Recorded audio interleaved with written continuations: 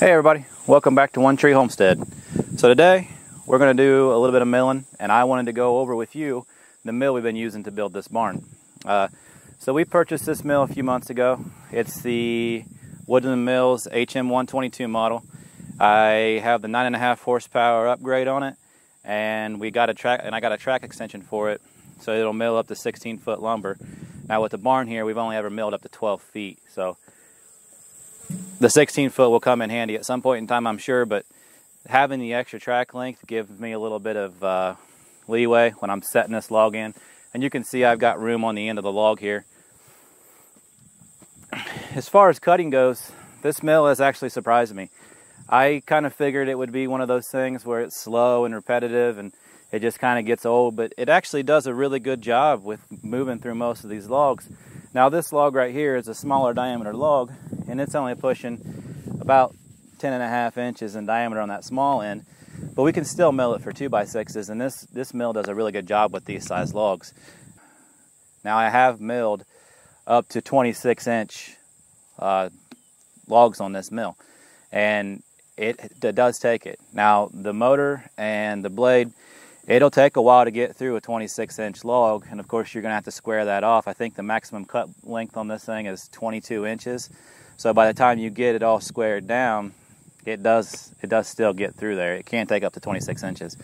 But for the price, you know, I'm just in under $3,000 on this mill, and considering what it can do and the fact that we're into this barn to where I've got maybe 6 more hours of milling to do, and I've only got 17.5 hours on this thing. I've been very happy with it. And, you know, I've thought about getting a mill for as long as I can remember. And I wish I would have done it years ago, honestly. I mean, I wish I'd have bought a mill 10 years ago, because this just makes so much more sense. And the fact that we've been able to pull this kind of value out of timber that's just been thrown away, I'm loving this thing. So we're going to go ahead and I'll show you how this thing works, how well it runs. I won't bore you to death by making you watch all the cuts, but I'll give you an idea about how I roll through these logs. We'll go ahead and mill up a couple here. I'm going to try to make some 2x6 for skirting boards, and I got a couple 2x6 over here that I got to put on for the gable end rafters, and hopefully, I need some 2x6s for some bracing that goes in the middle of the barn. And hopefully I have enough logs here to be able to get all the material I need. So we're going to go ahead and roll into this.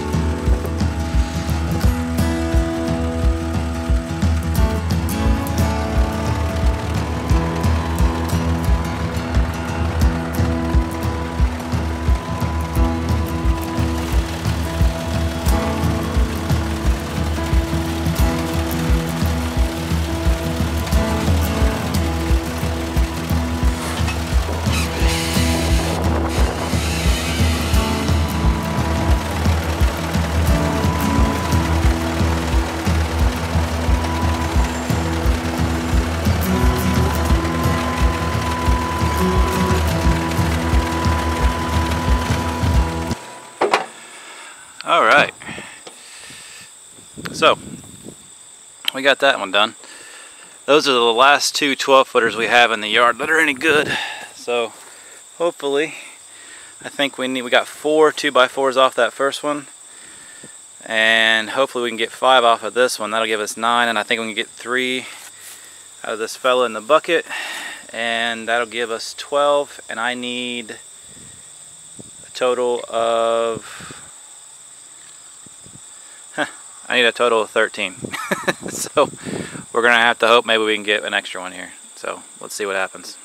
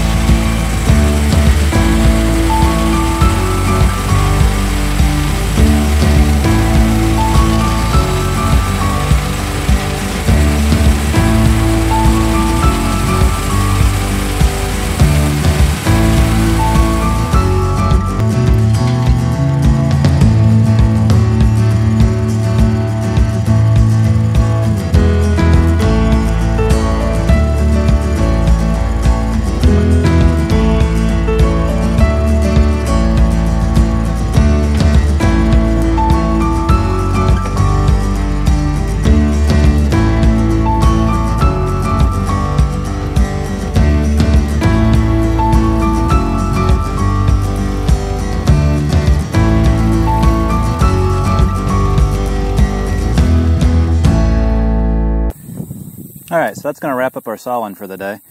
We'll see what we ended up with here. I think we had, let's see, 2, 3, 4, 5, 6, 7, 8, 9, 10, 11, 12, 13. We ended up with 14 2x6 12s. We ended up with 1, 2, 3, 4, 5, 6, 7, 8 2x6 by 10s and 2 2x10 by 10s. The 2x10 by 10s will be the headers right here on the end over top of the sliding doors, and then everything else is skirting, and it's going to go where the double header will go up on top of the post to be able to brace the rafters in. And that's the next step on this barn, is getting these in so that I can brace those rafters so I can finish off that top area. But yeah, that little mill does a really good job. And so I listen to a lot of different people talk about, you know, you need this size mill, you need that size mill to be able to do something. And I can tell you that that's the smallest mill in the market. It's the cheapest mill I've been able to find, and it does a wonderful job. Well, I mean, to this point right now, it's already paid for itself as far as I'm concerned. You consider what we did today. That was 4 logs that we popped out there, and we finished just shy of 300 board feet off of that mill. Off that mill. Now, we put 2.5 hours on the mill, so technically, according to the mill, it's running a little over 100 board feet per hour. Actual time to do all this, of course, I'm filming as I go, but I had 5 total hours. We started this morning at 10 o'clock. It's 3 o'clock in the afternoon right now. So, you know, we had 5 hours to get this in, but you got to consider that was me sawing logs, moving stuff around, you know, trying to change batteries out on the camera, all the stuff along those lines. So, you know, I really think that the HM122 from Woodland Mills is probably the best starter mill that you could go with. Considering that it's going to have sawed all the lumber for this entire building, I've been very happy with it. And I think right where we're at now, I would guess that we're going to be somewhere in the neighborhood of 25 hours total on that mill to do this building.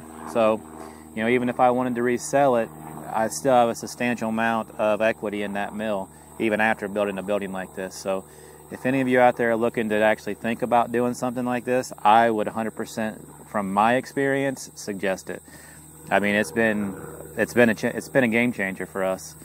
So that should be the last of the larger dimensional lumber I have to mill. I think that we're clear on everything. Now the only thing we have left is we're gonna have to mill some shorter stuff, some 6.5 foot, because we're gonna have to put up the rafters here in the middle, and that's the last thing we have to do once I get these double headers in right here and I get those rafters braced in place. Of course, I have to do the same thing at the bottom down here, and that'll be done here over this next week. But overall, she's coming together. You know, we did a lot of work this week on getting the rest of these rafters up and in place, and even working on some bracing. I wanted to see just how I wanted to brace all this out, and so I created a little bit of a pocket system here, and you can see how I've braced these posts out and how I've got the 2x12s positioned in place. And I think this will hold pretty well. So yeah, I'd say overall, this building's coming together. Hopefully 2 weeks and I'll have the frame completed. Of course, I still have to mill all the 2x4s for the purlins, but I think that's just about it. So mainly just the 2x4s for the purlins is what I have left to mill. And then we'll have to mill the siding. Of course, that's going to be all poplar, and that's going to take me a good week just to mill all of that and get it up. So we're looking at 3 weeks before I can probably work on the metal on the barn. So hopefully mid-October this thing will be done. So thanks for tuning in, and as always, I hope you all have a wonderful day.